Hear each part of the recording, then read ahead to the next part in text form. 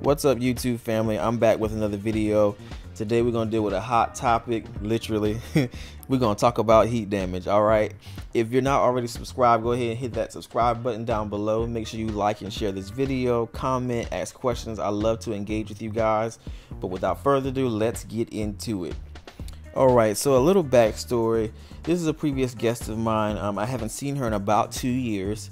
If you don't know, I'm originally from New Jersey. I had established a clientele base there, and I transitioned over to Chicago about 2.5 years ago. In the process, I haven't seen some of my New Jersey guests. They managed to catch me on my trips back there, but I haven't seen this particular guest in about 2 years.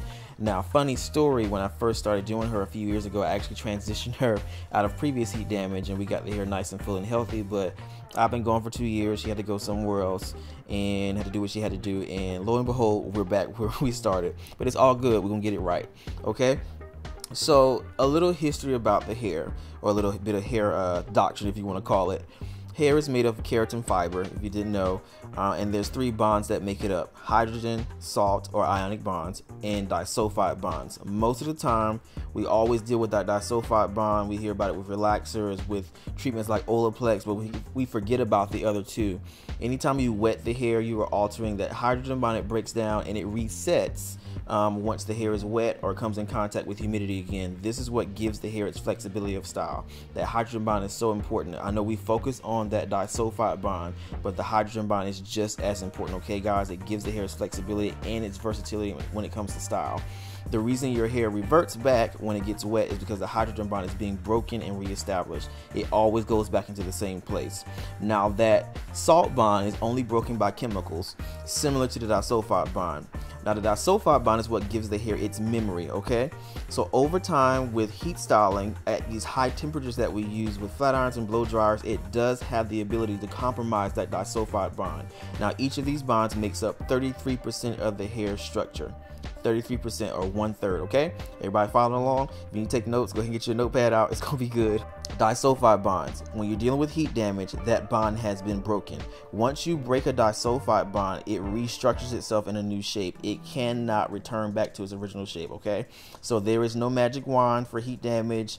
I'm a firm, avid user of Olaplex, Brazilian Bond Builder, all these other treatments. They're great to maintain the integrity of the hair, but they cannot reverse heat damage or any other chemical damage once that bond has been broken, okay? So you have to transition it out. Now, just because the curl has been elongated or stretched out does not mean the hair is quote unquote unhealthy. Now, it's not in its original state, but it can still last. You just have to transition it out. So you have to be gentle. Your techniques have to change. You have to be mindful of it and be mindful of the heat you're using. So, Trav, how do I avoid heat damage? Number 1, turn the iron down. Period, point blank. Turn the iron down. I have seen in the last 11 years of my journey as a hairstylist, flat irons have gotten so advanced, you know, between different metals and ceramics. But the one danger I've seen with all of them is these extreme high temperatures. I've seen flat irons that go up to 470 degrees now. Guys, it's not necessary. You don't need that kind of heat to straighten the hair. The hair is malleable, it's pliable. With the right conditioning, with the right shampooing and moisturizing, you can stretch the hair out without using that kind of heat. The cuticle of the hair burns at 451 degrees Fahrenheit. Again, that's 451 degrees Fahrenheit. So if you're using 450 without proper heat protectant, 9 times out of 10, eventually, if it's not the first time, second time, maybe the third time, but eventually that disulfide bond is going to shift and stretch out, and you're going to get curl elongation, okay? Now, I mentioned in one of my previous videos about career naturals, those are guests that wear their hair straight 95% of the time. With those guests, it's not unusual to see some type of curl elongation, but that has to be explained in the consultation. And usually the guests, because they wear their hair straight most of the time, they're not concerned, but explain it, because heat damage gets very serious. You'll start to notice the hair start to alter and start to lose its integrity, and that's not good. It gets more serious when you start to notice the hair shedding, long strands of hair, you get extreme breakage, and overall the hair starts to look dull. You probably noticed during my blow drying process, I didn't pay a whole lot of attention to the ends of her hair. I kind of just brushed through it. I didn't do my normal sectioning because the end's already straight. And you'll notice while I'm pressing, my focus is on the roots and the top of that mid shaft. I'm avoiding the ends as much as possible in one stroke, okay? It just doesn't need the heat anymore. It's been stretched out. Now you can maintain the length of the hair over time and just trim it out, but if the hair has been dried out or broken to the point where it can no longer retain moisture, or that cuticle layer has been fried off pretty much, you're gonna have to cut the hair because it's not gonna maintain a style, shape. It's not going to keep its vitality. It's going to break off eventually, okay? It's just like a relaxer, so you have to be mindful of that. Another thing you want to do is make sure that you're taking proper steps at that shampoo bowl. I mentioned in my previous video that the shampoo bowl is the foundation of the service, okay? How you shampoo, how you condition, all that matters. If you're taking shortcuts, if you're not hydrating the hair, if you're not strengthening it, or not paying attention to the client's hair, you're going to experience some type of mechanical damage or heat damage, okay? Very important. All right, so at that bowl, treat every guest like it's a different head of hair. Analyze the texture, see what it needs, and hair talks, y'all. It's going to tell you what it does or doesn't want to do, and it's going to tell you what state it's in. If you notice that the curl is not responding the right way, it's more than just about having a tight curl pattern. It's about elasticity, it's about tensile strength. Once the hair loses its ability to shrink, that should let you know that it's lost elasticity. You have to change the pressure of the iron, the heat of the iron, all that matters. And quite frankly, I know people may disagree, and we have varying methods when it comes to blow drying. For me, the blow dry is the foundation of a silk press, okay? After that shampoo bowl, the blow dry matters. It has to be smooth, so when I go in with the iron, I'm just smoothing the hair out. I should not be pressing, over pressing, you know, gripping that hair, trying to get it straight. If it ain't gonna work, it ain't gonna work. Another point I say to many stylists and my guests sometimes too, everyone's hair does not straighten the same. It's highly dependent on texture. Type 4 hair does not always straighten like type 2, and just because it's silky does not mean it's right, okay? Everybody's hair does not silk out the same, so approach it differently. It matters in the long run. You don't want to stress the client's hair out and end up with heat damage. Okay, so Trav, next question. What are the symptoms of heat damage? Well, number one, when you get back to the bowl and you wash your hair, if you notice the hair is not shrinking up like it should, if you have extreme curl elongation, different patterns other than the ones that are naturally there, you have really elongated waves towards the ends and then the roots are shrunken, that's a symptom of heat damage, or the curl's been elongated and that disulfide bond has been broken, okay? Now, when it comes to treatments like Olaplex, Brazilian bond builders, any bond builder, what they're going to do is create a temporary bridge, hear me, a temporary bridge in that disulfide bond. They are not miracle workers, okay? We have to remember, hair is a non-living keratin fiber once it leaves the scalp. So no matter what the product says, repair, restore, strengthen, it cannot fix it, okay? It has to be cut. The bonders go in, they create bridges and bonds in those keratin bonds, but they cannot fix or undo what that flat iron has done, okay? So it's very important, pay attention to those temperatures.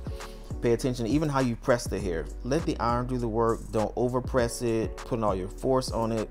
You're stretching and elongating that curl, okay? You can get a silk press without losing the curl pattern, okay? Very important.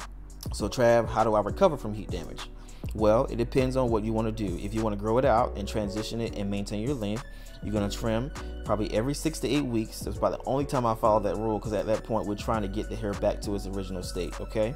So you're going to trim regularly and also avoid all heat aside from your original styling. So during the week, you should not be putting heat on your hair.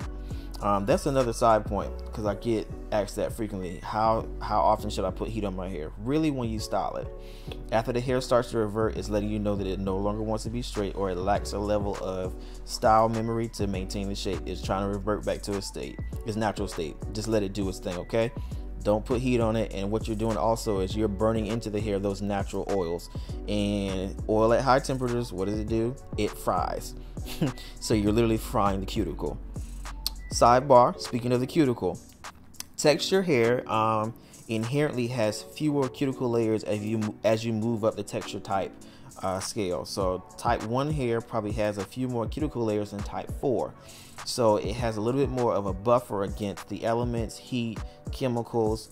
all that kind of stuff. So it doesn't mean that texture hair, type 4 hair, can't do what type 1 hair, because that's not true at all. It can do everything that type 1 can. It just means that you have to take proper care and acknowledge the fact that it has fewer cuticle layers than texture type 1, 2, or 3. So you want to be careful on how you approach it.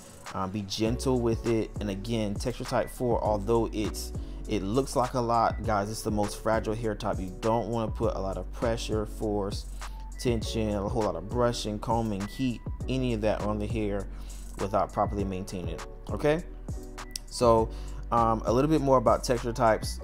As I get more into my texture series, I'll talk about it some more, but I follow texture types for the sense of product recommendation and giving my clients a framework. But to be clear, everyone does not fit on this chart, okay? And even on one head of hair, you may have 5 different curl types or different textures of hair. That's perfectly okay, and that's perfectly normal. You may have tighter curls in the back and looser ones in the front, or looser on one side and a coil on the other side. It's normal. It's hair. There is no exact science to it. There's no exact formula. It's all genetics. It's how your hair grows.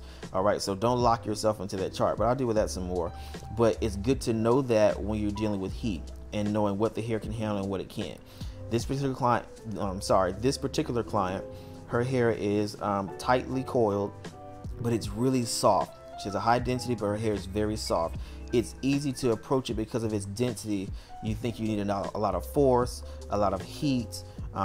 It needs to be flat iron accessible. It needs a high temperature. That couldn't be further from the truth. With fine hair, with high density, take smaller sections and turn the iron down. Turn the iron down. Type that in the chat or in the comments. Send me a message, whatever, but I need you to get that. Turn the iron down. It's so important, guys. These irons are made to function at high temperatures and function well. When flat irons first came out, they had very low quality heaters. So when you made that initial pass on the hair, the iron will cool down anywhere between 50 and 100 degrees. So they made them at 450 so that by the time I hit the hair and pass, I was hitting at 400 to make sure that the hair would get straight. Well, now we have digital heaters in them, ceramic heaters. They maintain their temperature the entire time they're working. From the time the iron hits that hair all the way down, it's going to maintain its temperature, okay? So if it says 450, that joker is at 450. Now, back in the day when we were pressing with pressing combs and Marcel's, we were using heavy heat protectants and grease and pressing creams on the hair to make sure, number one, the hair gets straight, but also to protect it and create a barrier between the iron and the hair. We no longer use those heavy heat protectants. We like soft emollients, things that leave soft surfaces on the hair so the hair is movable, that it's stylable, and that it lasts. With that, we can no longer use those same high temperatures to get the same result. Okay, we got to turn it down. Now, most heat protectants today, they usually guarantee heat protection up to 450 degrees. But again, all products have a surface life. So after that first pass of the iron, yes, the hair is protected, but we burned that first layer of product off.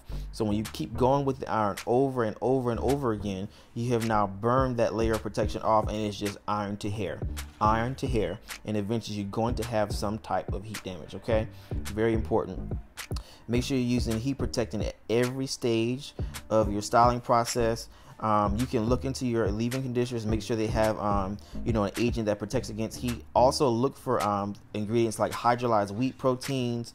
They tend to build up the hair shaft and add extra layers of protection. And make sure that your oils, I'll do another video on silicones because there's a whole lot of lingo going around. Silicones are bad, parabens are bad, sulfates are bad. That's a whole other conversation for another video. And from a stylist perspective and from a chemistry perspective, I can give you what they really mean and what's really going on. But make sure your heat protectants have high quality ingredients. Okay, you get what you pay for when it comes to products. If you're buying it from Walmart, in sidebar, I know I'm gonna get some blowback. I don't care. If I'm paying money to sit in a stylish chair, I don't want to see products from Walmart on the shelf or behind me. I want to know they're using high quality, professional, concentrated products that are designed to last and hold up and offer the proper protection, okay? You can't use run-of-the-mill products and expect to get high quality results. You can get run-of-the-mill results and eventually you're going to get heat damage, okay? So important. And also educate your guests on at-home care. We don't have to apply heat if we're properly wrapping it at night, protecting it, and making sure that the hair is sealed, shiny, and it's going to be long lasting, okay? So important. And you can see her hair here is back to health. I did trim it, but the whole pressing process, one pass to the iron and one pass just to bump the ends. And I turn my irons down when I go to bump. I don't need high heat. I'm not trying to straighten the hair anymore. The hair is straight. I'm just trying to add shape. You can add shape with low temperatures. Her hair looks great, even though we still have, you know, it's about 50% of that heat damage still left. The hair is not integral. We're going to monitor it over the next few months to a year and eventually transition it out. And she's still going to wear her hair straight. She likes to wear her hair straight, but it's going to be in its best possible healthy state without the risk of breakage, without the risk of any further damage. Okay, if you haven't done so already, hit that subscribe button. I'll see y'all later.